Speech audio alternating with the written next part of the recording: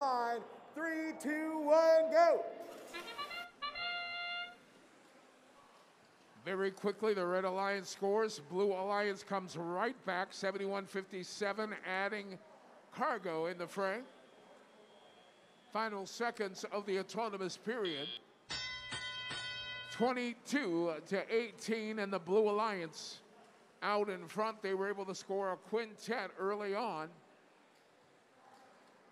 That'll reduce the total number of cargo they need to score throughout the rest of the match to earn the cargo ranking bonus.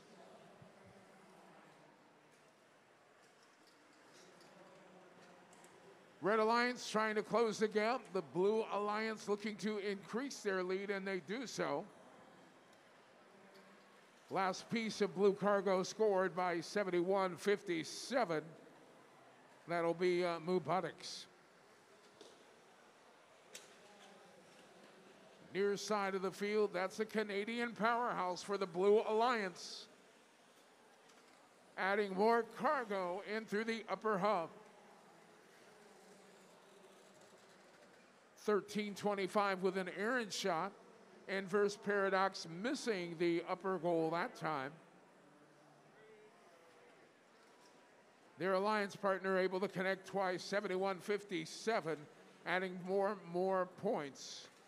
Robotics supporting their alliance and increasing the lead.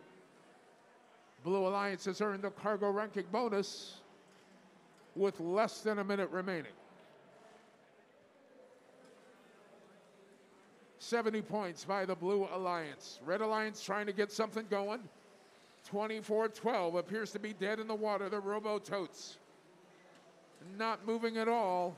They now become an obstacle that the rest of the teams have to navigate around. That means the Digital Minds and the Blue Crew have to carry the load. Blue Crew now climbing. Firmly in place on the mid-rung, reaching up now for the high rung, and they're there. 13 seconds left. Blue Alliance robots beginning to climb as well. Red Alliance with one traversal climber, and then the Digital Minds lost their grip, fell back down to the floor, unable to climb back up before time expires.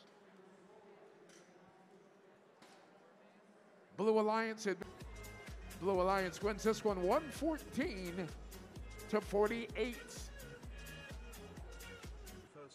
Our next match will be qualifying match number 54.